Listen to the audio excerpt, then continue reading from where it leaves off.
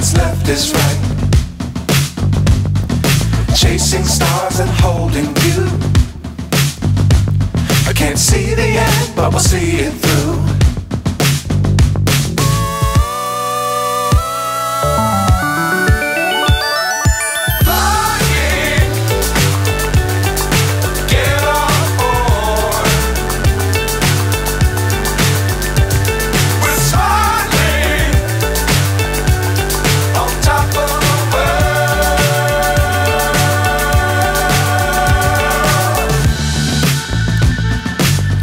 Times don't fly too high.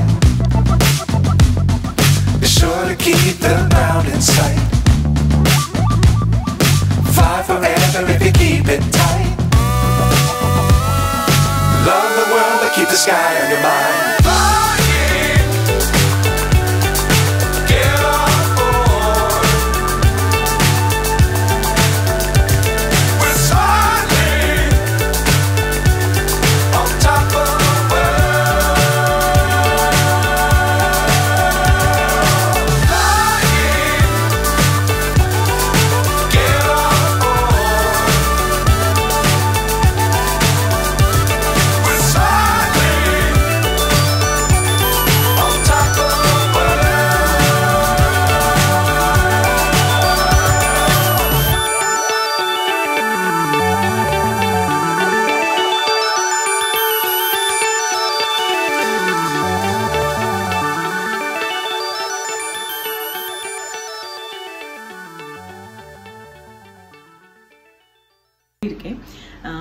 இப்போ இந்த பதிவு என்னன்னா நவராத்திரியோட இறுதி 3 நாட்கள், அதாவது முதல் 3 நாட்கள் சக்தி குறிப்பிடுறோம் மலைமகளுக்கு. அடுத்த 3 நாட்கள் 1, 2, 3 மலைமகளுடையது, 4, 5, 6 அலைமகளுடையது, 7, 8, 9 இந்த 3 நாட்களும் கலைமகள் சரஸ்வதி தேவியை குறிக்கிறது.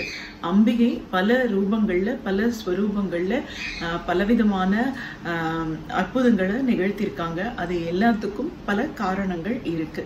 அந்த வகையில இந்த சரஸ்வதியை நம்ம ஆராதிக்கக்கூடிய இந்த 3 நாட்கள் இதனுடைய சிறப்புகள் என்ன அப்படிங்கறத பத்தி தான் இந்த பதிவுல நாம பார்க்க போறோம்.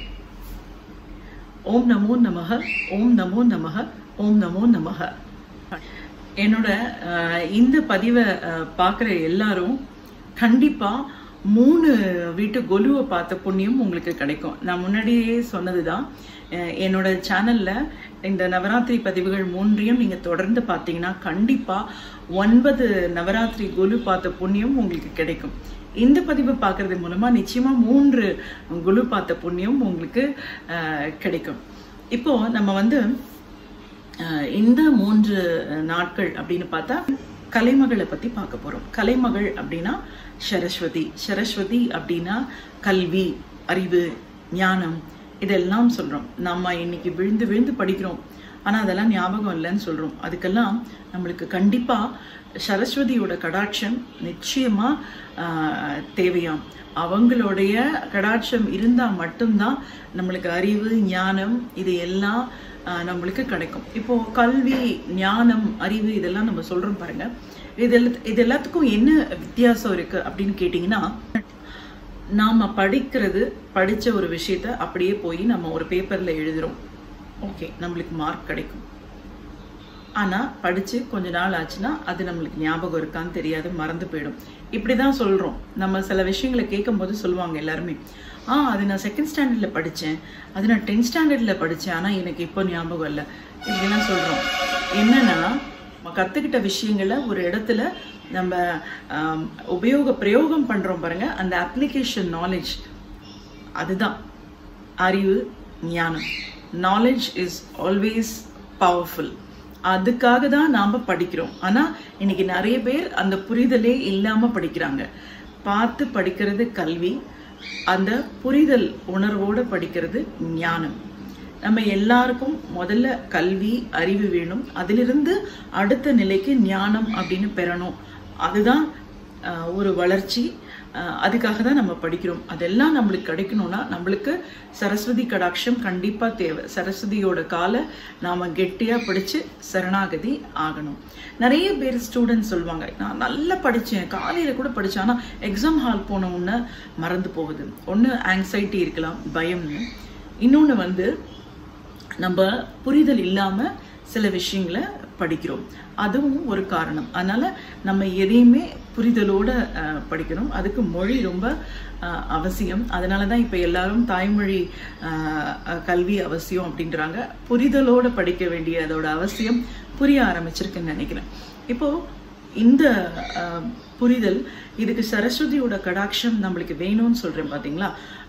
அதற்கு ஒரு உதாரணம் குமரகுருபரர். இவர் வந்து பிறவி ஊமையாம், இவருக்கு எதுவுமே தெரியாது. அதுக்கப்புறமா திருச்செந்தூர் முருகரோட அருளால, அவருடைய வேளால, இவரோட நாவல எழுதப்பட்டு அவருக்கு பேச்சு வந்ததாம்.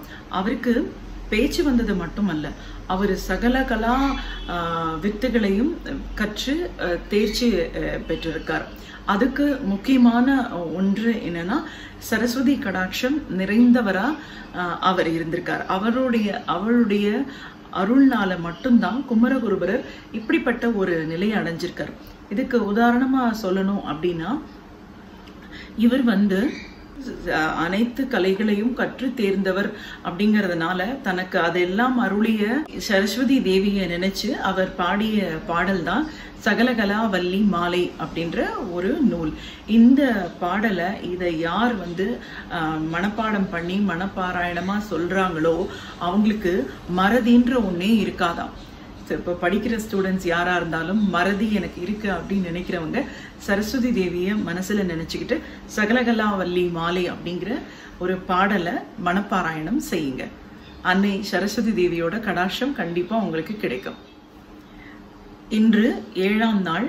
அம்பிகையின் பெயர் சாம்பவி.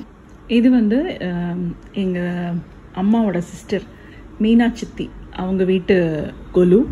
நான் சின்ன வயசுலேயே நிறைய தடவை அவங்க வீட்டுக்கு கொலுக்கு போயிருக்கேன். இப்போ வந்து அவங்க சன்னுக்கு கல்யாணம் ஆயிடுச்சு. அவன் பேர் ஸ்ரீராம், அவங்க ஒய்ஃப் பேர் சௌமியா. அவங்க தான் இன்ஃபேக்ட் எனக்கு இப்போ இந்த வீடியோவே எடுத்து கொடுத்துருக்காங்க. ஸோ இது எங்கள் சித்தி வீட்டு கொலு.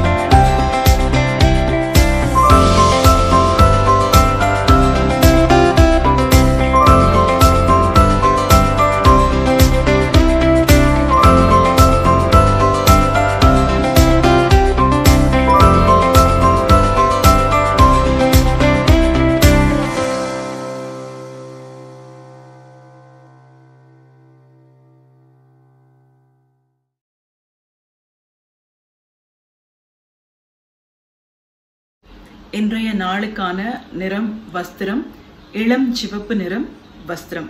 இன்னைக்கு வர சுமங்கலிங்களுக்கு தாம்பூலத்துல நாம இதை வச்சு கொடுக்கலாம். இன்று போட வேண்டிய கோலம் சங்கு கோலம். இன்றைய மலர் தாழம்பூ, ஓம்பை பூ.